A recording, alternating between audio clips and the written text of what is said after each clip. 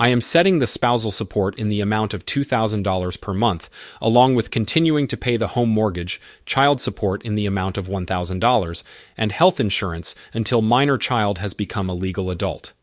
Further, if the child attends college, you are ordered to pay those expenses also," the judge said. That judgment would cost me over $6,500 per month. My wife had been screwing a number of the lawyers in her firm, yet now I was the one getting screwed.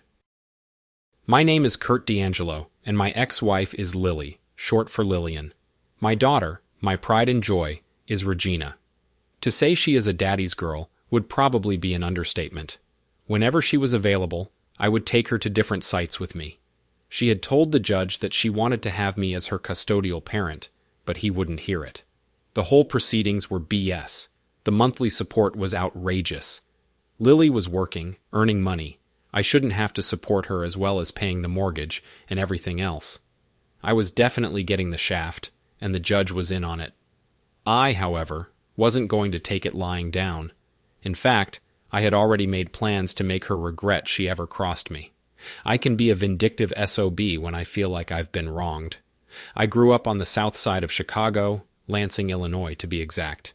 We know how to put the hurt on someone. I am what some people would call an entrepreneur. I just say I'm a businessman that sees opportunities and goes after them. When I was young, I must admit, not all of those money-making opportunities were totally legit. Now, I'm into real estate, owning a number of rentals, vending machines, and one other business that would come in quite handy in fulfilling just one of my paybacks to my loving wife, ex-wife, that is. I own a coin change business, similar to Coinstar, with machines all over the Chicagoland area as well as northern Indiana. This would allow me to make my spousal support payment, all $2,000, in all change. Let her bring those to the bank. They would insist that they be all put in rolls. Maybe she can get some of her fudge buddy lawyers to help count them and put them in the sleeves. Lily had stayed at home with Regina until she started school. Then, Lily worked a few part-time jobs for the next few years. Then, she got the idea to become a paralegal. She took courses for about 2 years and then flooded the market with resumes, trying to get a job.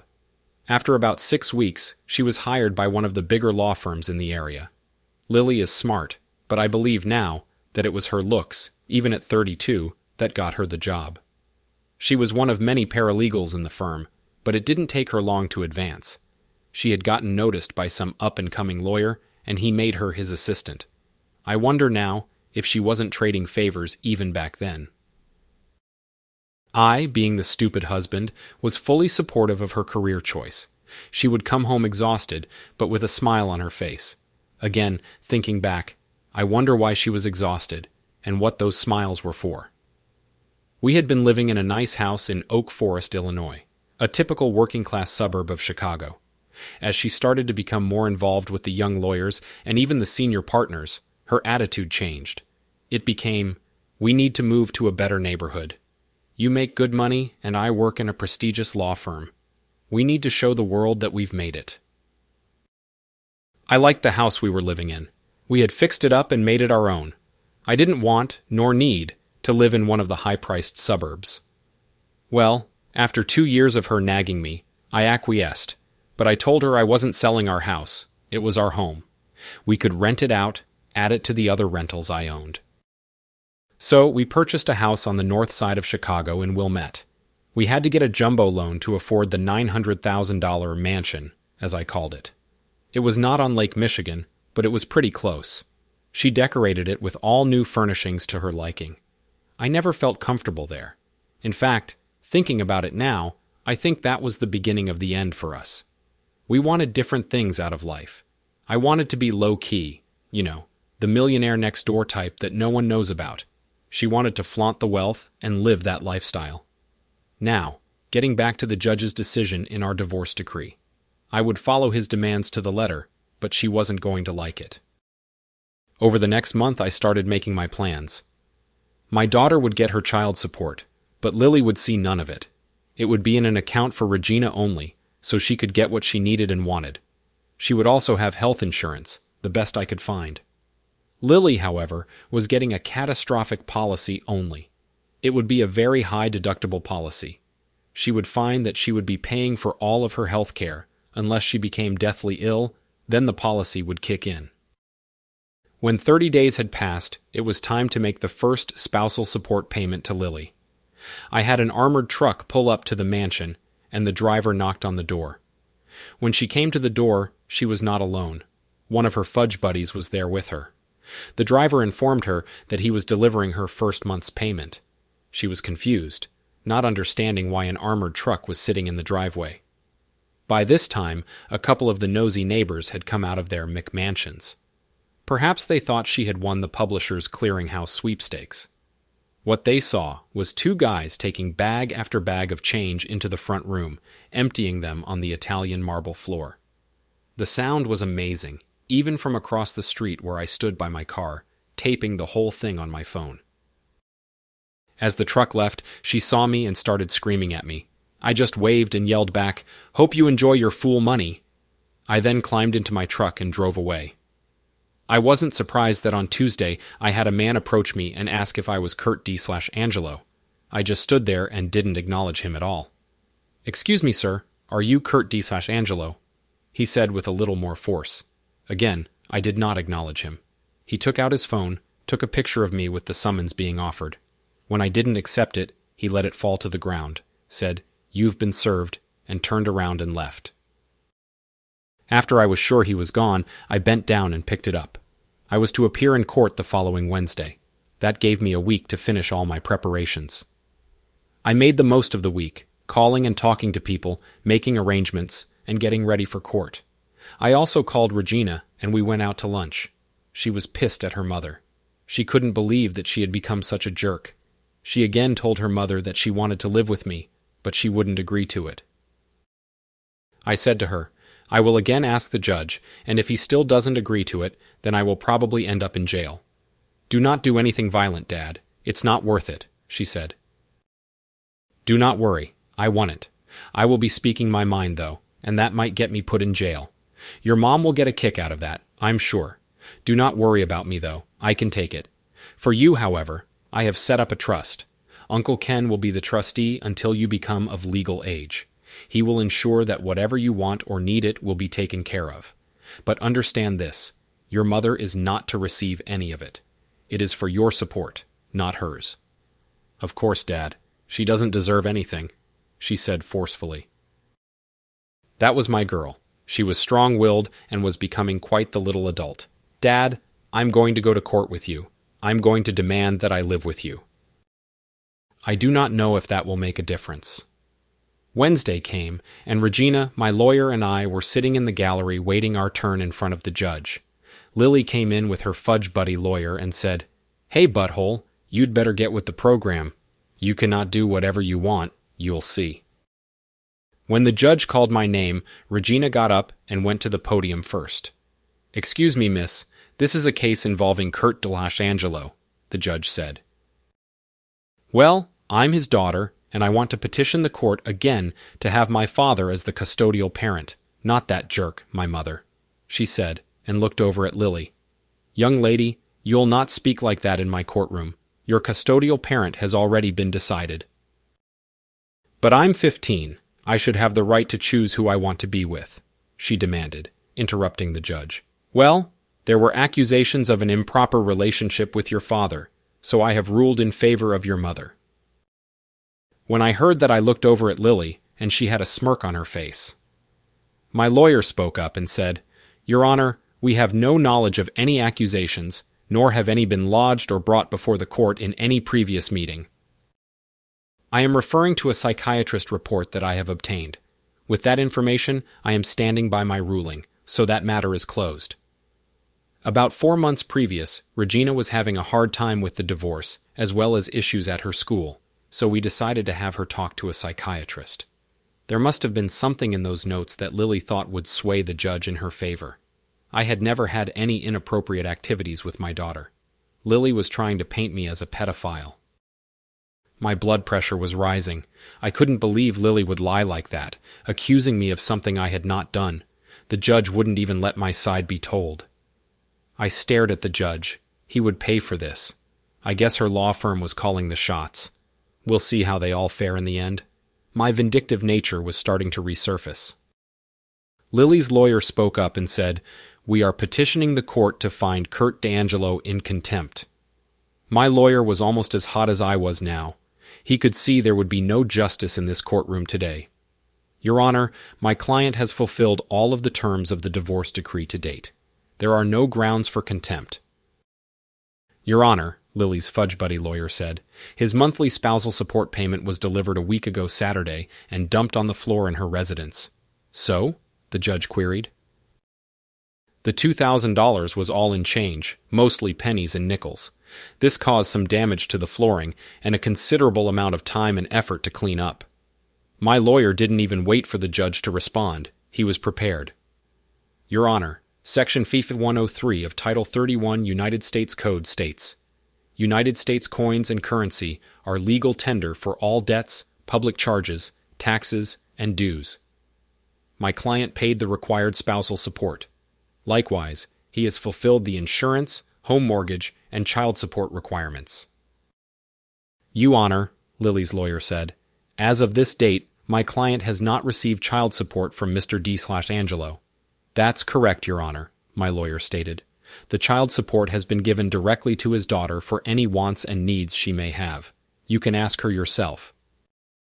The judge was flummoxed. He looked at Regina, and she smiled, nodding her head. We have canceled checks for the insurance and the mortgage, my lawyer said. I looked over at Lily and her lawyer. They were scrambling to come up with something. Your Honor, he said, having the payment made in change causes an undue hardship for my client. Could we ask that in the future she be given a check instead? The judge, finally able to get a word in, said, That seems reasonable. Before he could say anything else, my lawyer spoke up. Your Honor, before you speak further on that, could you address a couple questions that pertain to that? And what would those be? He asked. Are the Chicago police part of the legal system in the city of Chicago? The judge looked at my lawyer like he was nuts and said, Why, of course they are. Why is it then, my lawyer continued, that if my client were to get his car impounded and wanted to get it out of the Chicago police impound lot, that he would not be able to write a check, but would rather have to pay in cash or with a credit card? The judge stuttered. My lawyer continued, if the police, by your own admission, part of the legal system of Chicago, refuse to take a check, then how can my client be required to pay future spousal support payments in the form of a check? The judge, now looking like a buffoon, got defensive and said, Because this is my court, and what I say goes. At this point, I had had enough, so I stood up and said, Because you are the law, and you are trying to appease my wife's law firm. What, was she a cheater for you too? With that, he blew up. Mr. D'Angelo, I find you in contempt of court and sentence you to 6 months in the Cook County Jail, unless you apologize to me in this court and agree to any terms I impose. Who are you? The king? King of this kangaroo court? I shouted. The judge was shocked. I'm sure he had never been spoken to like that before. Bailiff, take this man into custody. I looked over at Lily and her lawyer. They were stunned. Good luck getting your fool money now, jerk, I said, and then smiled. She didn't know how much her life was going to change. I was taken to holding, strip-searched, and transferred to the jail. Jail is a nice word for it. It is more like a prison. Right away, 2 of the guards started badgering me about the disrespect I had shown the judge. I wasn't scared of jail. I am 6'4" tall and about 255 pounds of muscle. Working on my rental properties kept me fit. Also, I had spent a little time in juvie as a teenager. I was processed and escorted into the cell yard. I ignored all the talk and yelling. I was determined to keep to myself and always be watching my back. As long as no one messed with me, I would be a ghost. When the evening meal was being served, I got my tray and went through the line. I stood against a wall and ate as I looked around at the scum that were trying to act bigger than they were. Then, out of the din, I heard a voice that I hadn't heard in literally decades say, Tex? I had been called Tex by my street friends from my juvenile delinquent days. Tex, said Randall, also known as Ringer, what the heck are you doing in here? As he approached, many eyes followed him and turned to me. I sat my tray down and grabbed him in a man hug, right hands clasped together between us and the other arm around the shoulders. "Ringer, wow, aren't you a sight for sore eyes? How the heck are you?" "Well, I'm in here, so not very good. You neither, I guess. What did you do?" "Basically, told a judge he was in butthole. That will do it," he said. "So, how long you in for?" 6 months, unless I apologize to the son of a jerk. So, 6 months, I guess. We talked and ate and got looks from some of the inmates. Ringer told me the lay of the land. He told me he'd be watching my back, and I likewise. We talked about old times. "So, what are you going to do about the ex, her lovers, and the judge?" he asked after I filled him in. He knew me from when I was young. Revenge was always a part of how I handled things back then. In fact, that is how I had gotten the nickname /Texless. Tex was short for Texas, as in, do not mess with Texas. Those that did, paid. They would think twice before they crossed me again, and tell others also. "So the judge, what happened there?" he asked. I told him he was basically a piece of crap. "Oh crap, what did he do?" he asked. "He took my little girl from me, even though she requested to live with me, and then he basically accused me of molesting her." "Oh crap. So, what are you going to do about it?" "I've got some things in the works. I kind of figured I'd be in here, so I started planning weeks ago." "Anything I can help with?" he asked. "Maybe, but I do not know right now. Boy, it sure is nice to have a friend in here, though." "I'll introduce you to some of my buds in here. It's good to have people that will watch your back and that you can count on." After some introductions, Ringer started telling some of the stories of when we ran the streets of Lansing. There were a few laughs, but mainly nods, as if their stories weren't that different. That night I lay in my bunk, staring at the wall. How had it gotten to this? I asked myself. I started reviewing my life. My childhood was rough by most people's standards. A dad that was an abusive drunk, and a mom that had no backbone at all, even when Dad started beating me. That drove me to spend most of my time on the streets. I hooked up with a group of guys in similar situations. We weren't a gang, even though we pretended to be. We were just stupid kids dealing with the hands that we'd been dealt. The crime rate in Lansing is pretty high, and we weren't helping those statistics. Mostly petty things, but we did steal a car or two. That is what landed me in juvie. In retrospect, that was probably the best thing to happen to me. Sure, it was rough, but I had time to think about the direction my life was going. I vowed to myself that I would do something with my life. When I got out, I did change. I started planning for a future. By the time I was 20, I had accumulated enough cash to purchase a tax-foreclosed house in the neighborhood. That became the first of many homes I fixed up and started renting out. When I was 22, I was at a club trying to get lucky. I do not even remember the name of the club. It changed names so many times in the following decade, then was torn down to make room for condos. That night I did get lucky, at least I thought so at the time. I met Lily. We hit it off. Her life had been so different from mine. She had just moved to Chicago to live with a friend. She had grown up in Seymour, Indiana. Seymour is a small town, best known for being the hometown of John Cougar Mellencamp. He had already become famous and moved away by the time Lily was born, so she had never even met him. A small Midwest town upbringing created a 21-year-old woman that had an attitude toward life that I found attractive. I guess opposites attract. We married a year later, and a year after that Regina was born, named after Lily's mom.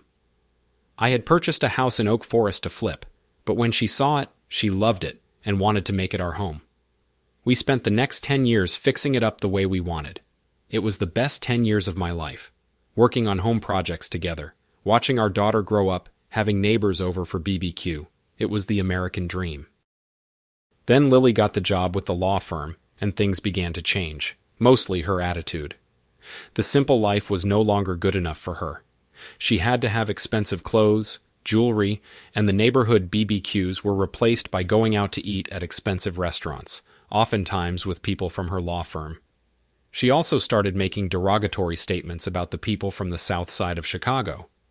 I know the reputation and the reality of the South Side, but she was a hick town girl acting like she was better than most everyone else. We had quite a few arguments about that attitude. Shortly after, she started the constant nagging to move to the north side. 3 years ago we moved. Sure, the school system was better, but now Regina was experiencing the north side attitude from her classmates. This was making her school life unbearable. She would say, time and again, that she wanted to go back home. I did too, but Lily would hear nothing of it. She was where she wanted to be. The event that started the divorce was a night like so many others at the time. She called about 6:30 to say she was going dancing with some of the other paralegals from her work. This night, however, I tracked her phone and decided to go check up on her. I stood in the shadows watching her. Sure, she was dancing, but with guys from the club. They were passing her around like she was free for all. They were kissing, tonguing, groping, and doing everything but screwing on the dance floor. At about 9:15, I had to go to the bathroom to relieve myself. As I was doing my business in the stall, a guy walks in and starts taking a leak at the urinal. As he was finishing up, another guy walked in. "Darn Joe, you're getting hot and heavy with Lily on the dance floor. I thought you were going to whip it out right there." "Yeah, she is one wild piece," the first guy said. "Yeah, and she sure knows how to use her mouth," the second guy said. "You know it. She told me she's coming home with me tonight. Finally, we can do some proper screwing, rather than the 20 minutes in the office or the back seat of my car." "Yeah, that's nice for some immediate relief, but it's nothing like the whole sexual experience," the second guy said. "Well, it will be an all-nighter tonight," the first guy boasted. "Maybe next weekend it will be my turn," the second guy said as they both walked out of the restroom. I know guys like to talk, but that sounded more real than just bragging. I walked out of the restroom a minute late to see her in one of the guys' arms, kissing on the dance floor. About 9:30 she texted me, saying she had a bit too much to drink and didn't feel comfortable taking the L this late at night in her condition. She texted me that she was going to spend the night with Paula, one of the other paralegals in her office. I texted her back, "That is just as well." Then she texted back, "Sorry." She would be sorry. I watched her grab her handbag and walk out of the club, arm in arm, with a young lawyer from her office. I followed them out. They were so engrossed with each other that she didn't see me. They jumped in his Lexus and they kissed and groped each other for a few minutes. I was getting mad, but then my South Side vindictiveness took over and I calmed down, making my plans. I followed them to his building. They drove into the parking structure, so I took off for the mansion. When I arrived, I explained to Regina that we were leaving and that she should pack anything she wanted because we wouldn't be coming back. She was overjoyed, but asked, "What about Mom? She's got other guys to take care of her now." She understood exactly what I meant.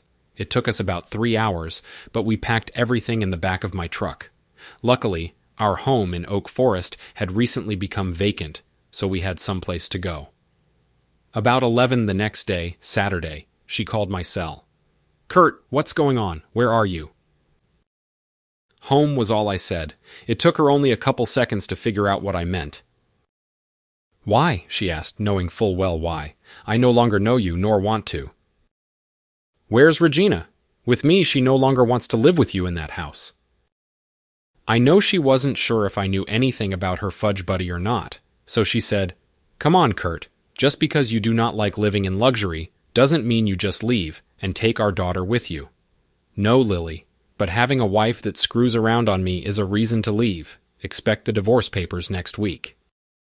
She gasped and then said in her now normal derogatory way, "You piece of crap Southsider.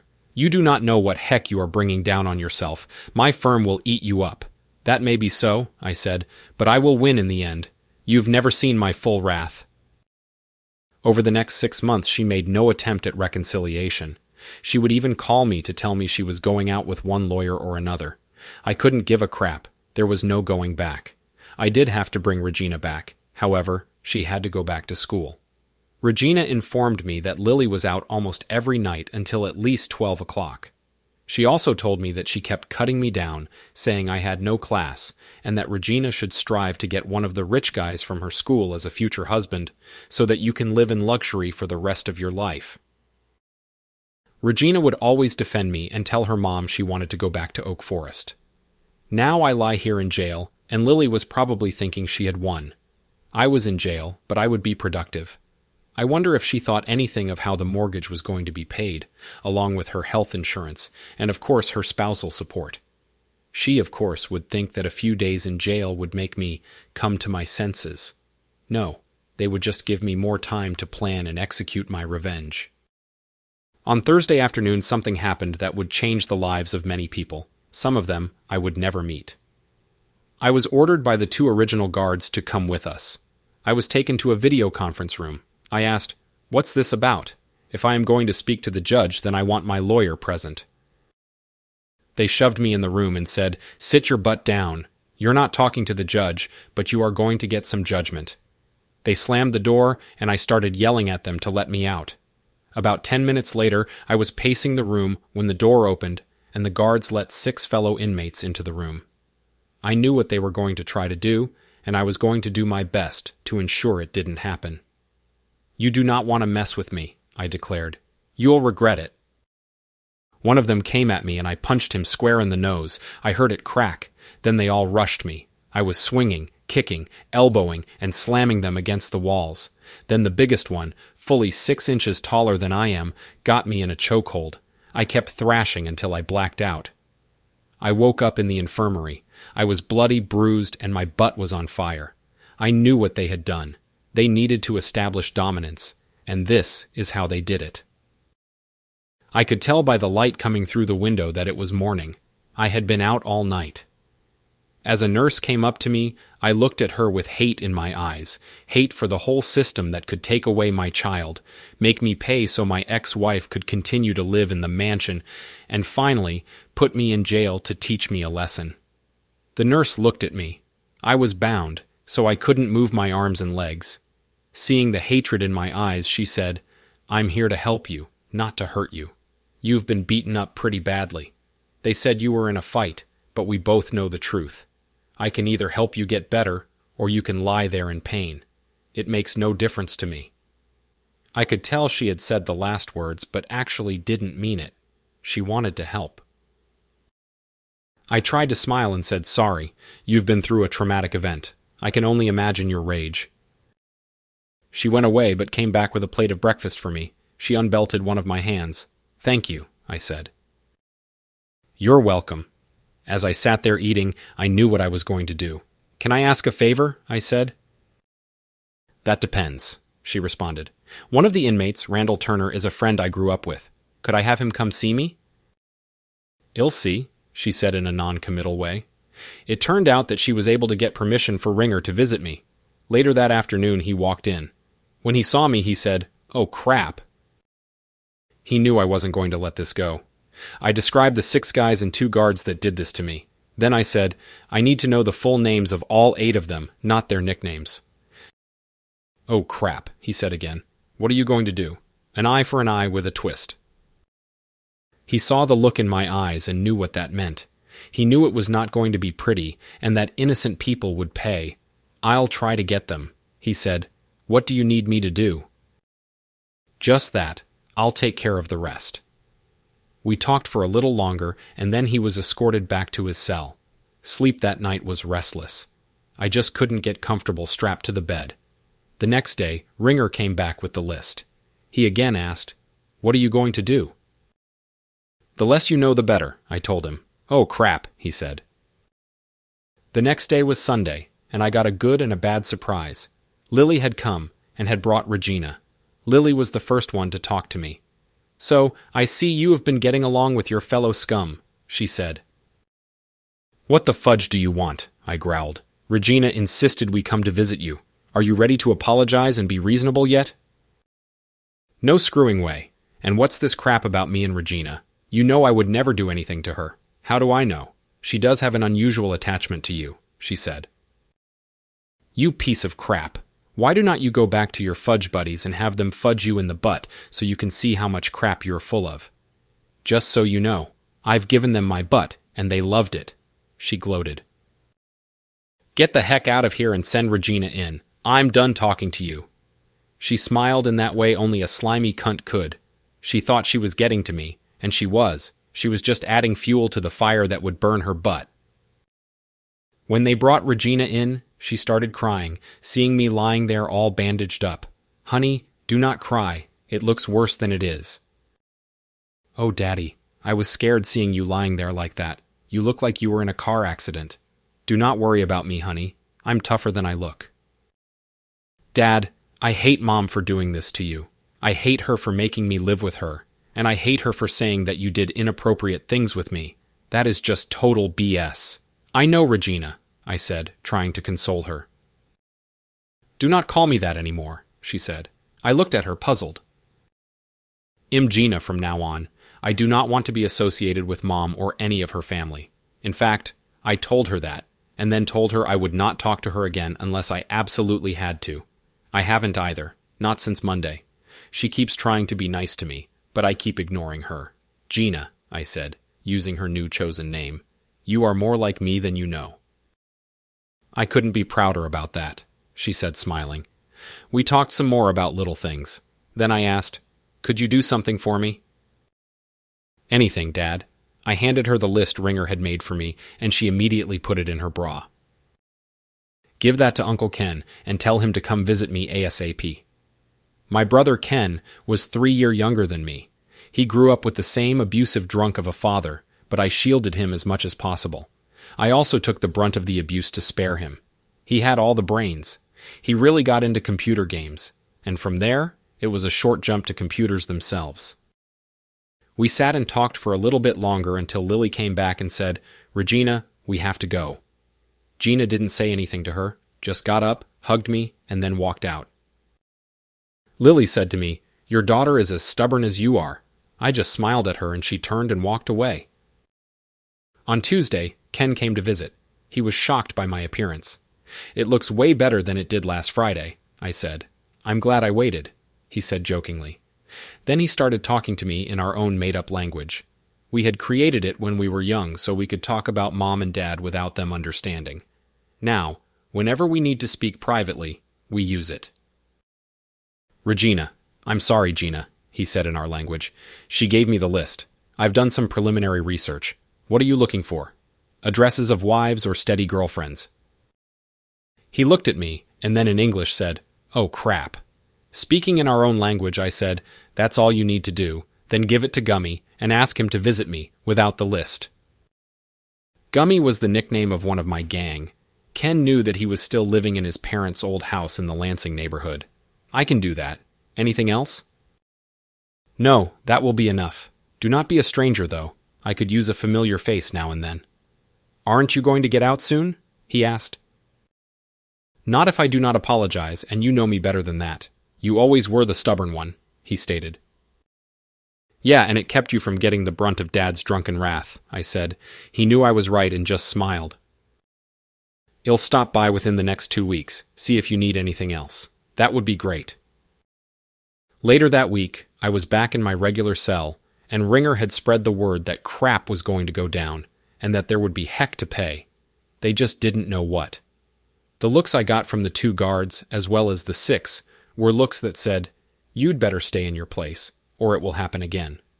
Little did they know, they would be the ones that would be put in their place. Gummy came to visit and said to me, "Ken gave it to me. What do you want?"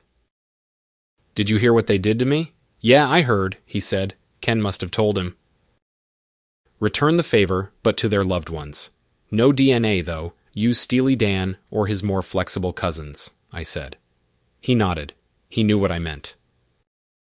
Then I said, "All on the same day, preferably at the same time. Make sure they're told to tell their loved ones, 'Do not mess with Texas.' I'll get some friends to lend a hand," he said, and then left. Sometime soon he would exact some revenge for me. He knew how to do it so that there would be no way they could identify anyone. They would know the reason for it, though. A week went by, and I heard nothing. I was also waiting for another visit from my daughter. I didn't want to see Lily, but I knew she would have to be here if Gina was to come. On Tuesday morning, I noticed that the 2 guards weren't at work. Tuesday was not normally a day they had off. Also, one of Flash, the 6+ was distracted and seemed upset. It must have happened yesterday, I thought to myself. I spoke to Ringer and told him to spread the word, "Do not mess with Texas." Soon, a number of the inmates were calling out to me, "Hey, Tex!" Within a couple of days, the 6+ were giving me evil looks. The 2 guards were back at work, and they were staring at me. Ringerslai's friends, however, had my back. As one of // the 6+ approached me, 8 of my new friends came up and surrounded us. The guy said, "You're a piece of crap. I do not know how you did it, but my girl dumped me. She told me that she didn't want to take a chance that she might get hurt again. Then she said, I was told, do not mess with Texas." I just looked at him, smiled, and said, "That sounds like good advice. I told you all that you didn't want to do what you did. Now your women know how it feels. An eye for an eye, with a twist.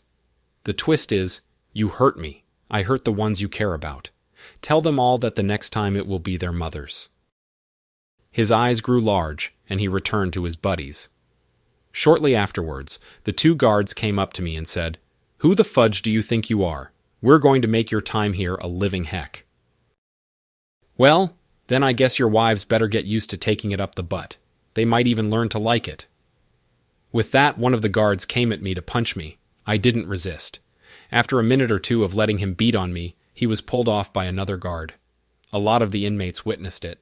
I'm sure the cameras did too. I was brought back to the infirmary and was met by Beth, the nurse who helped me the first time. "So, we have a troublemaker here, huh?" "I didn't throw any punches. The guard just started hitting me," I said. "Well, there will be an investigation this time. There were too many witnesses. He'll probably lose his job because of it." "One less butthole guard," I said. "Those guards keep you safe, whether you believe it or not." "He sure didn't keep me safe the last time. In fact, he let it happen," I responded. She bandaged me up and said I would need to stay overnight for observation. I wondered if she just wanted to look at my pretty face, banged up as it was.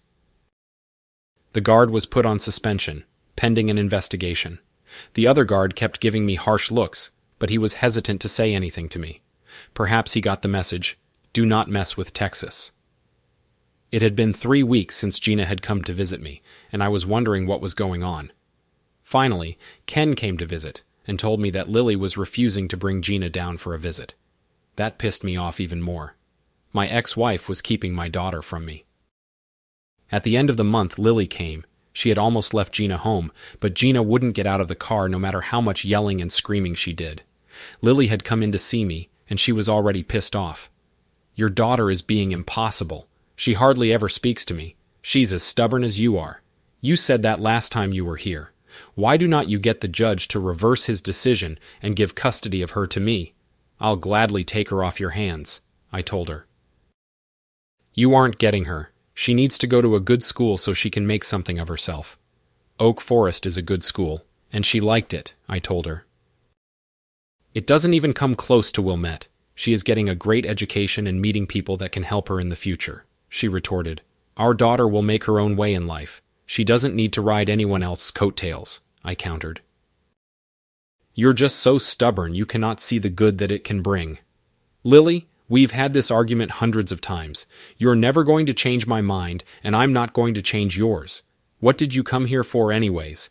I know it wasn't to bring Gina to me." "Her name is Regina, not Gina."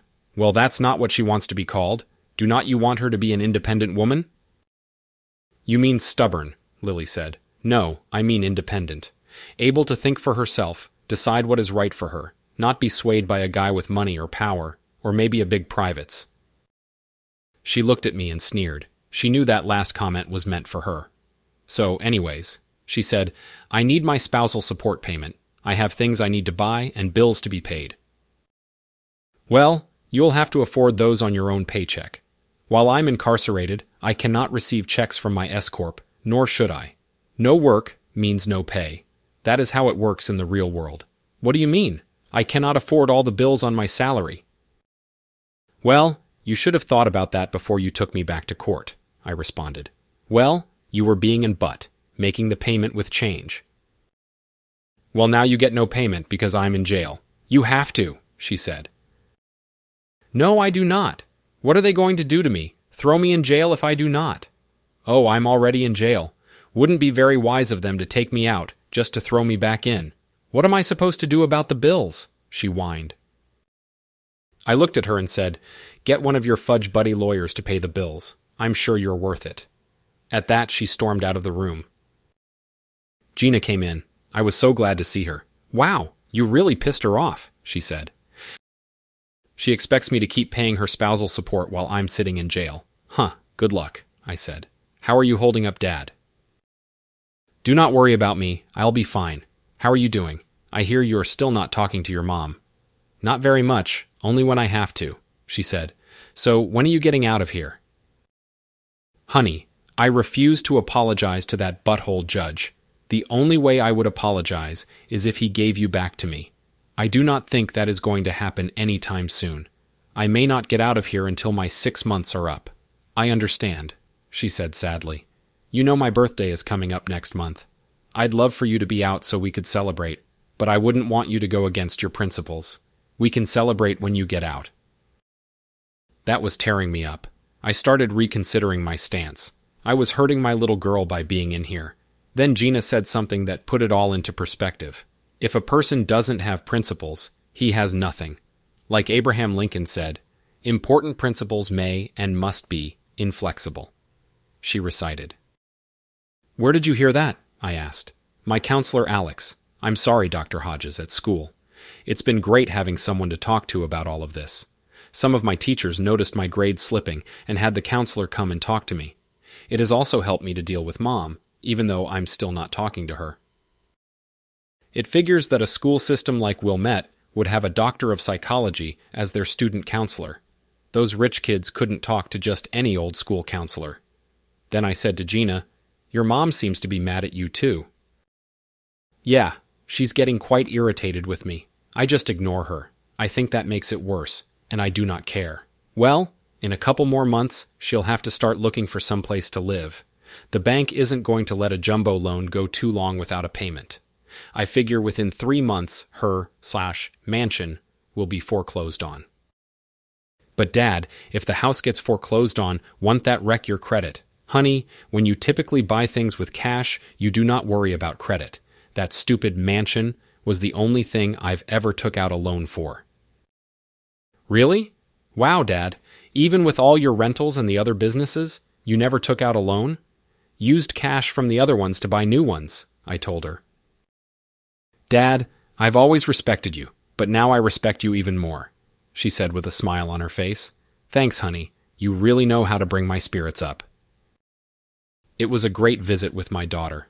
It did make me long to be with her on a more regular basis. Also, missing her birthday was going to be rough on both of us. I knew she would be all right, though. She was a strong kid. The next week, I heard through the grapevine that the guard that struck me was fired. It was hard to argue against the video of me not even defending myself. Within a few days, the other guard was gone. I do not know if he got a transfer or not, but at least he was gone.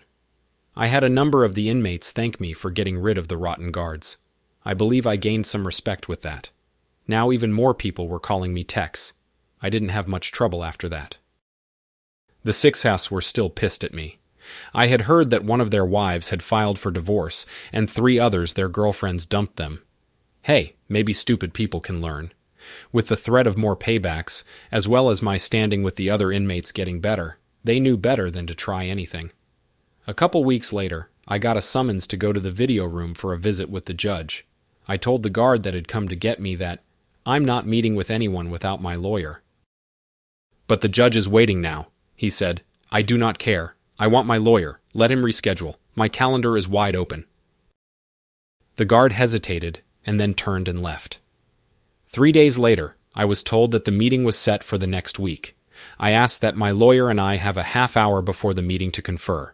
They made the arrangements, and my lawyer and I met to talk about what was to occur.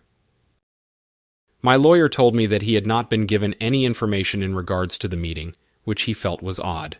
I guess we would play it by ear. When the judge came on the video, I could tell he was not happy that he had been put off a week. I didn't care. In my mind, he was a piece of crap that thought he was better than everyone else, just because he was a judge. My lawyer started talking almost immediately. "Your Honor, may I ask what this is pertaining to? We got no information. We were just told to be here. Your client did not need to involve you," he said. I just wanted to see if he was willing to apologize to the court for his outburst. My lawyer looked at me, and I motioned to him. He leaned over, and I whispered in his ear. "Your Honor," my lawyer said, "he is not willing to apologize and asks that you apologize to him. Also, he requests that you grant him primary custody of his child." The judge looked appalled. How could I be asking him to apologize? Of course he wouldn't do that.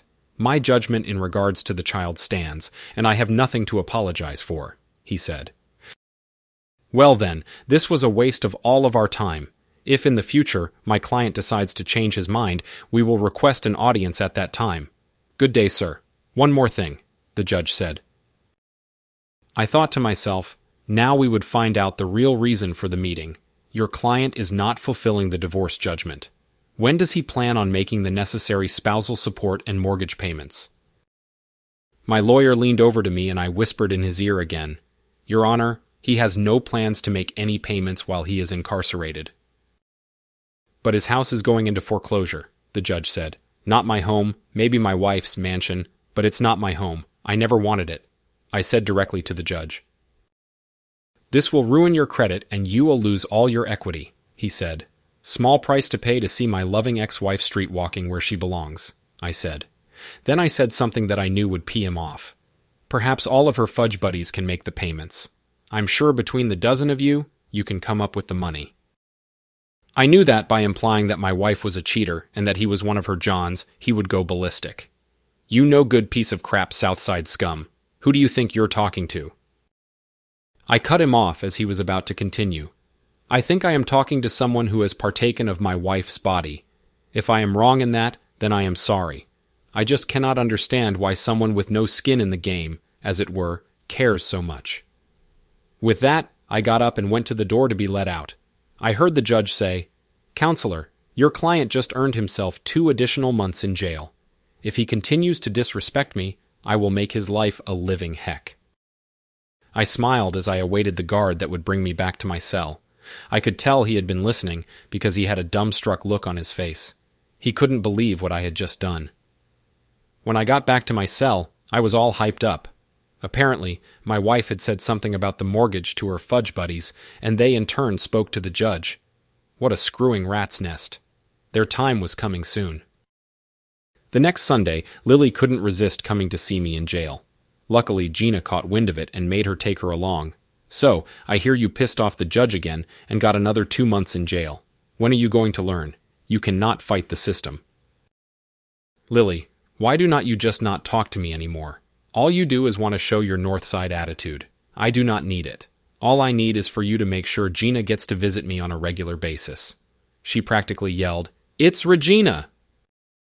I turned around and wouldn't talk to her. She just kept on whining. Finally she left and Gina came in. When she came in, she had a huge smile on her face. I asked her why she was so happy. Because I get to see my dad, she said. That cannot be the only reason, I said. Well, I do have a surprise for you, but I cannot tell you what it is yet, not until I work it all out. Dad, do you trust me? With my life, I said.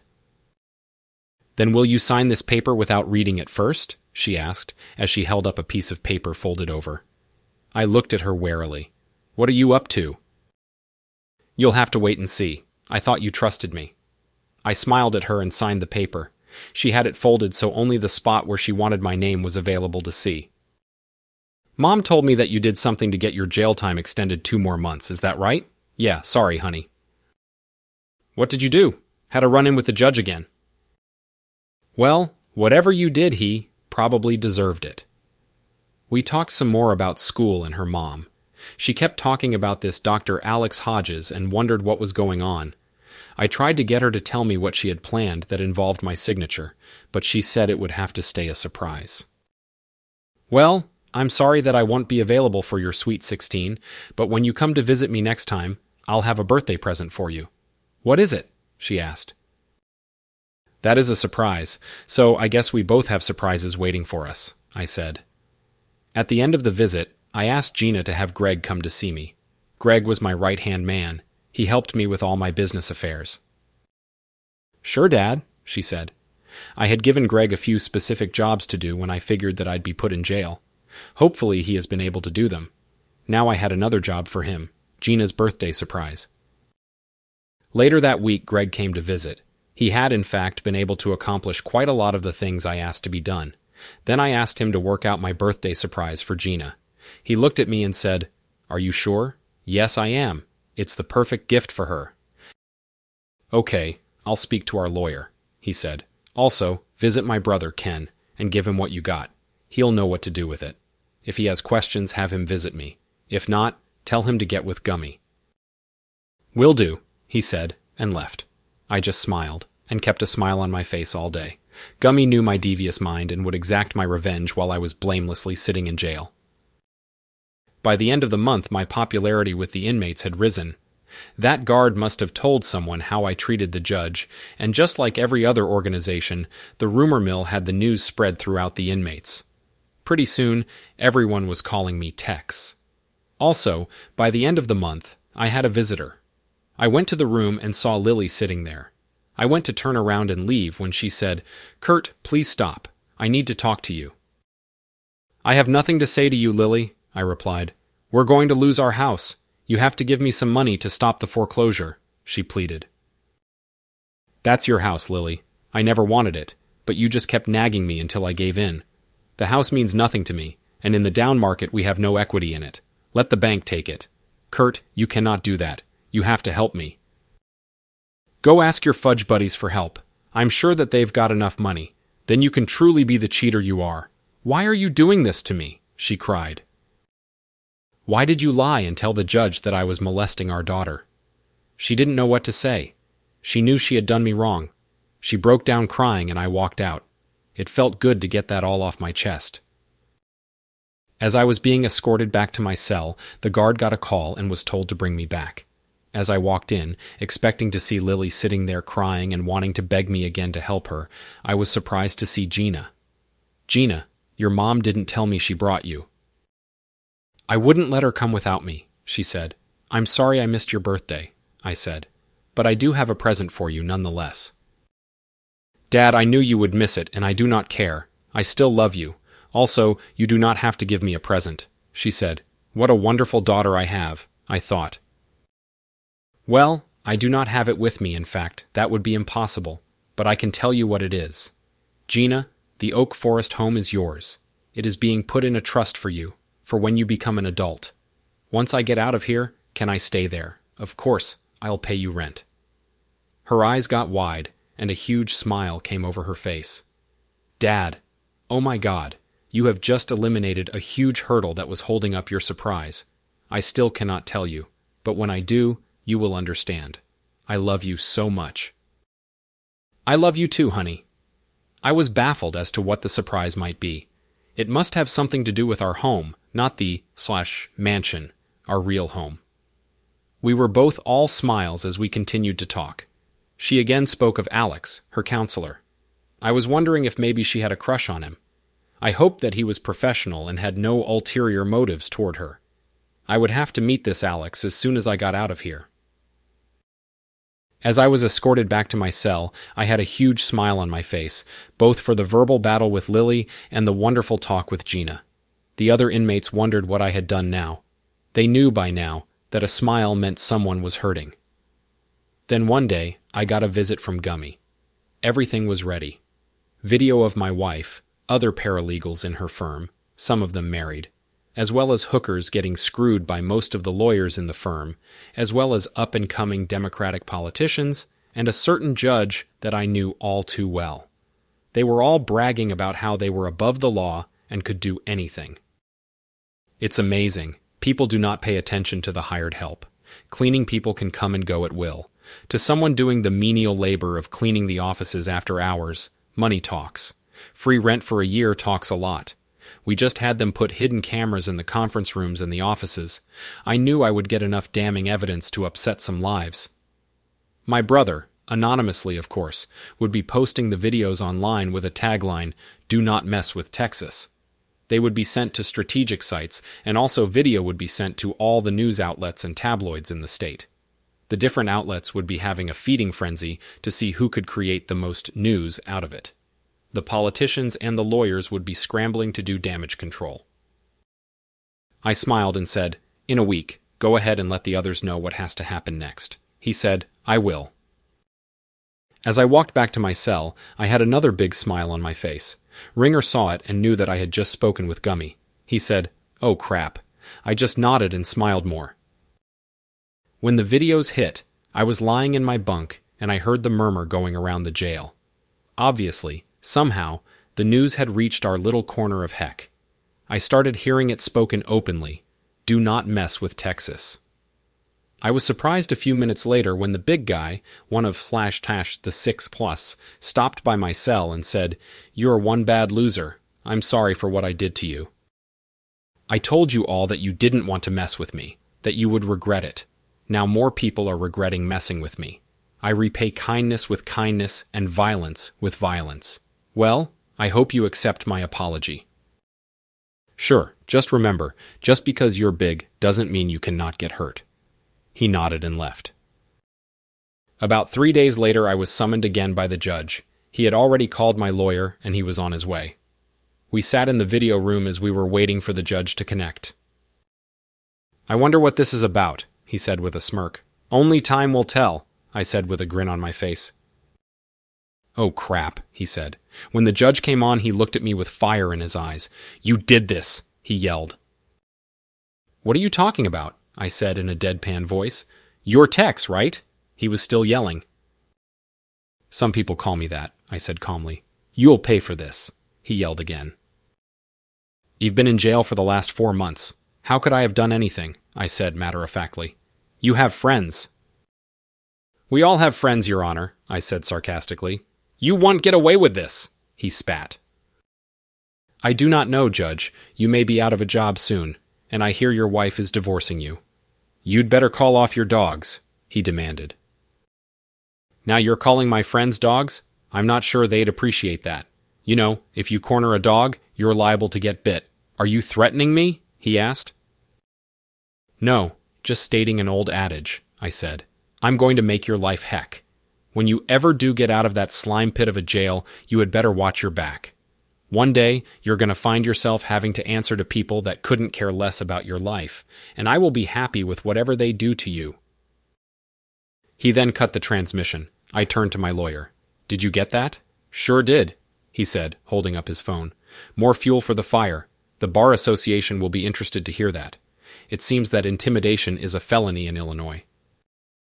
A few days later, I had another visitor. It was my wife again. Oh, it's you. I thought I made it plain to you that I no longer had anything to say to you. You jerk, she yelled. What are you talking about? I asked calmly. You got me fired. My picture is all over the news and the internet. How could you do this to me? She whined. You did it to yourself, I said. Do you hate me that much? Yes, and all your fudge buddy lawyers that think they're better than everyone else, I spat back. I continued. When we first met, you were a nice small-town girl with a great personality. Now you're just an uptown jerk with no love for anyone but yourself. What am I going to do? I have no job, and right now no one will hire me. Move back to Seymour and live with your folks, I proposed. I cannot. The local paper's headline was, Local Girl at the Heart of Chicago Scandal. My parents are taking early retirement and moving to Florida to avoid all the talk. Florida seems to be a good place for you. You will be that much farther away from me. They wouldn't have me. They hardly want to talk to me. Wow, your parents hardly want to talk to you, and your daughter hardly talks to you. Maybe it's you? I said, I guess you should move and start over somewhere. You'd better not take Gina with you, though. As soon as I'm out of here, I'm going back to petition the court for primary custody. I've got to believe, with your reputation, they will reconsider you as the best moral example for an impressionable young woman. You cannot do that, she said. She's all I've got left. Lily, I do not give a crap. You did this to yourself. We had a good life. Then you had to go screwing around. Hey, that's a thought. You could become a cheater for one of your fudge buddy lawyers. I'm sure there is a market for an almost 40 piece of butt. She looked at me. All I saw was pain in her eyes. She set her forehead on the table in front of her and just cried. Sucks to be you, I said. Then I asked, did you bring Gina? She practically blew her top, saying, it's Regina, and no, she's doing something with that doctor friend of hers. Well then, I have nothing more to say to you. Do not bother coming back unless you bring Gina. I turned and walked off as she was still fuming. I didn't have a smile on my face this time. I actually felt sorry for her. She was broken. The next day, I saw a news report from overnight. Apparently, the top floor of a 5-story office building downtown had caught on fire. The sprinkler system kept the lower 4 floors from being destroyed, but the top floor was gutted. I just smiled. Ken came to see me the next day and told me that the law firm's off-site server had had a meltdown. All of their data was lost. Again, I just smiled. A couple weeks later, I had another visitor. It was Gina. She must have bugged her mother to bring her. She walked in with the biggest smile that I had ever seen. "Gina," I called to her. "You seem unbelievably happy. What gives?"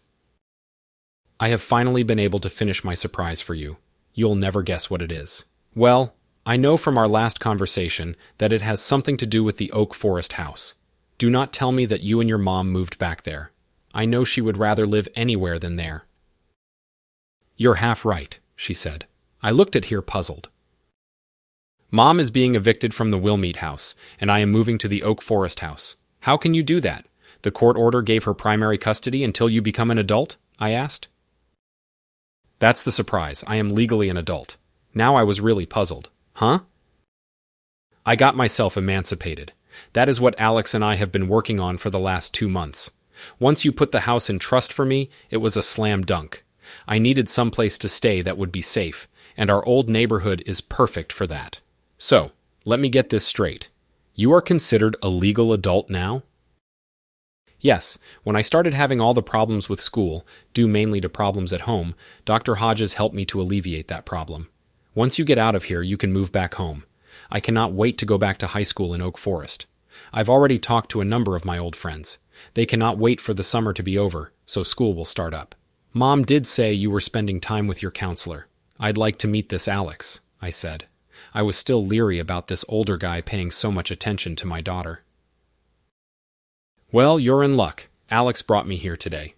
Now I was really getting concerned. "He's driving her around Chicago?" "I'll be right back," she said as she headed toward the door. I had to assess the situation. How should I tactfully let Alex know that he's walking a thin line when it comes to his intentions with my daughter? I didn't want to upset my daughter, but I did want to put the fear of God into him. When Gina walked back through the door, she was followed, not by a man, but by a gorgeous, raven-haired woman. She smiled at me with a smile that said, "How have you been?" I took a closer look at her and said, "Freddie?" She responded with, "I haven't heard that name in about 20 years. Freddie, or more correctly, Alexandria Frederico, was from my neighborhood. She didn't hang out with my gang, but we went to school together." Gina looked at both of us, confused. "Dad, how do you know Dr. Hodges?" Freddie, or Alex now I guess, answered for me. "We used to live in the same neighborhood. He wouldn't give me the time of day back then, though." I turned to Gina. She was a couple of years behind me in school, and we didn't really run in the same circles. "And you were a juvenile delinquent back then," she said with a smile on her face. "I see you haven't changed much, pushing 40 and in jail." My face turned red. Then I said, "I still cannot keep my mouth shut when it's appropriate." "That sounds about right," she said. "I've heard that I should probably be calling you Tex." "Huh?" Gina said. "Why would you call him that? That was his nickname when he was a teenager. He was never afraid to take revenge when someone did him wrong. Your mom definitely has done him wrong, and unless I'm totally wrong, I bet the news about the law firm is all Tex is doing." "I plead the fifth," I said. "Before we go on, I wanted to say that I hope you do not mind that I've been spending time with Regina." "It's Gina," Regina said. "Sorry, I forgot," she said.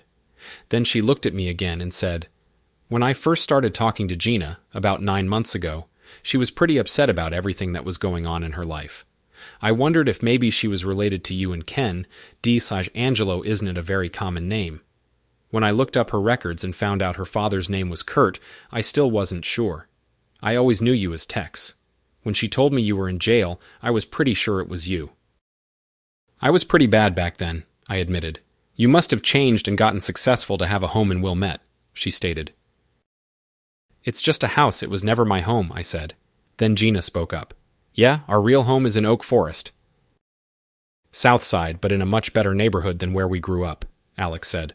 Yeah, if only we'd stayed there, maybe we wouldn't be where we are today, I said, then became somber. It was probably true. If Lily would have been satisfied with our loving home, we would still be happily married. We talked for a little while longer, and then I pulled Freddie aside and said, I really appreciate you taking time away from your family to help her out. Thank you also for helping her become emancipated. That is going to change everything. That's okay, Tex. She is like family to me. I've become quite attached to her. Well, thank you again. When you get out of here, you can take us all out for dinner somewhere, she said. That I will do, if I ever get out of here. The next 2 weeks went by with no new developments, just daily routine in the jail. Gina and Freddie did stop by on both of the Sundays for a visit, though. I really appreciated Freddie taking Gina under her wing. Gina told me that Alex helped her decorate the house. They bought all new furniture and other decor items. When I asked where they were getting the money, she said, From Uncle Ken, of course. I do have money set aside for my needs, right? Yes, I just didn't want to find out that Freddie had been paying for anything. She's been a great help, but no, she hasn't bought any of it. I hope it isn't all girly stuff. I would like to feel at home there. Do not worry. Your man cave is still a man cave. She was talking about the basement. I had fixed it up for a refuge for me.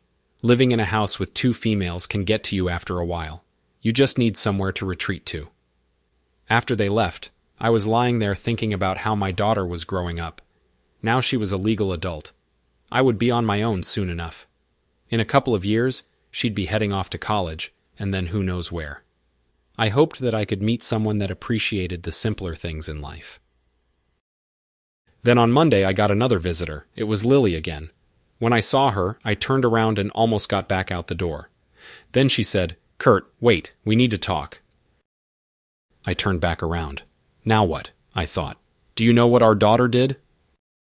What are you talking about, Lily? I asked. She went and had herself emancipated.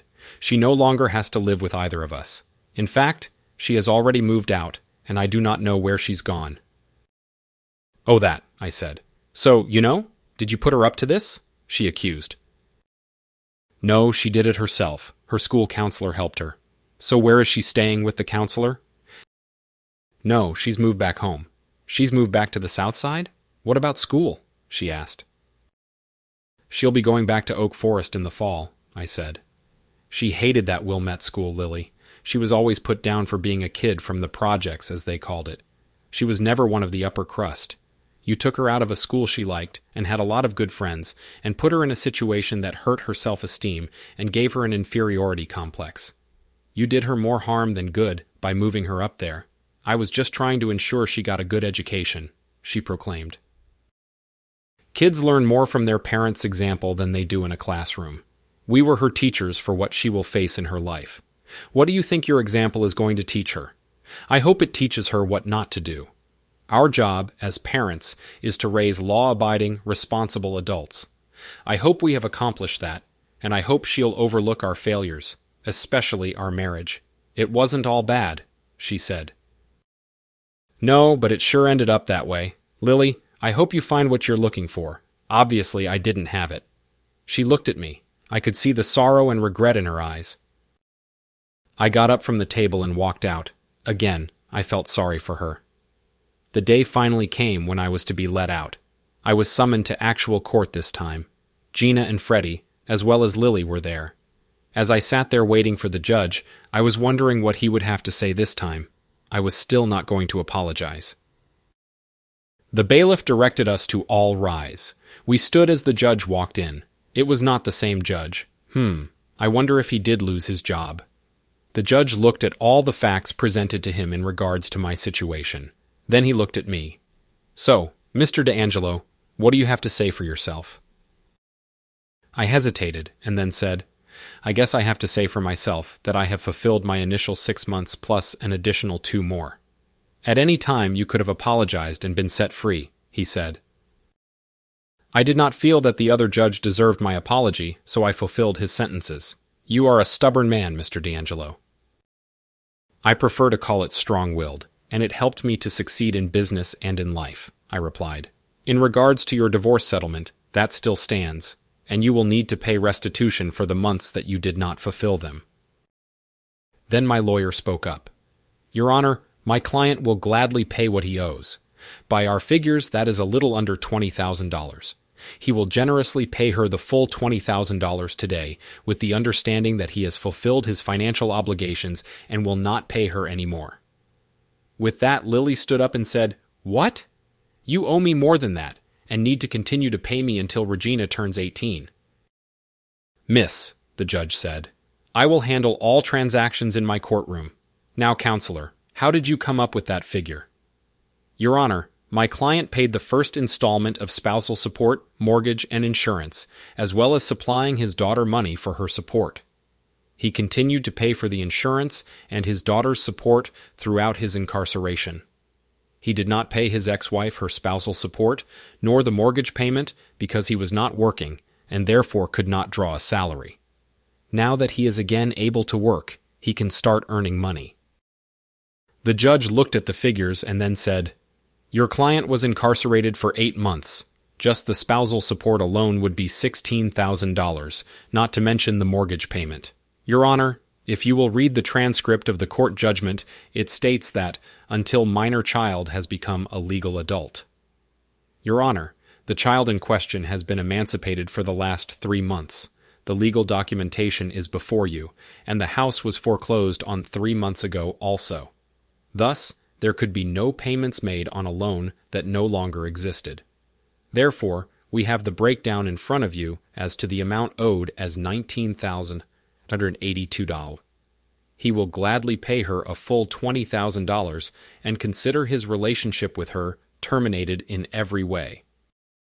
He looked at the transcript and then back at our figures. He couldn't see how he could get around what was plainly in black and white in front of him. I will have to do a little more research on this, but if what you have given me is correct, then I will accept this figure. Then he looked at both Lily and I and said, You have a child together. Yes, she is legally an adult in the eyes of the court. However, she is still a teenager with teenager problems and needs. She will need both of you to be civil to one another so that she can continue to mature in a healthy manner. You should all be civil to each other. Then looking directly at me, he said, And you should be civil to the others involved in the events that led to your divorce. Can I get your word on that, Mr. D'Angelo? Yes, Your Honor, I said. Mrs. D'Angelo? He asked. Yes, Your Honor, she said. And Regina? He said, looking into the gallery. It's Gina, but yes, Your Honor, she said. Then, unless these figures turn out to be false, I will close this case, and Mr. D'Angelo, you are free to go. Thank you, Your Honor, my lawyer responded. As we stood and started heading out, Gina ran up to me and gave me a huge hug. Freddie stood by with a smile on her face. I could see Lily glare at us as we were talking. Then Lily came over to me and said, $20,000? That's it. That's BS. Why? You chose your new men over me. They can help you to get off your back and back on your feet. You son of a jerk, you cannot do this to me. Lily, the judge asked us to be civil to one another. Let's do this for Gina. It's Regina, Lily spat. Our daughter, okay?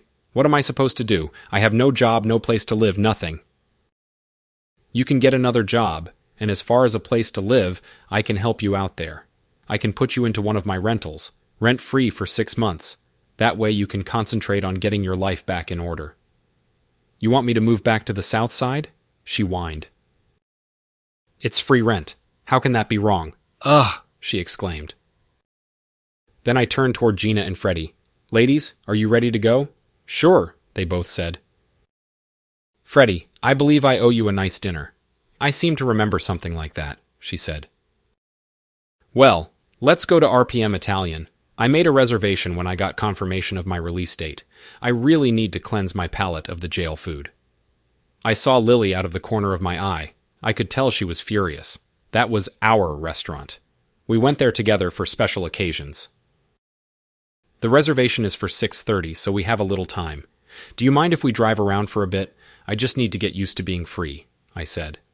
Then I said to Freddie, I made the reservation for 4. Can you call your husband and see if he's available? She became silent, and her face went expressionless. Then Gina said, "Dad, she doesn't have a husband, not anymore." Then she said to Alex, "I'm sorry, Dr. Hodges. I never told him." I didn't understand. The few times we talked, she always wore a wedding ring set. Even now she was wearing it. What was I missing?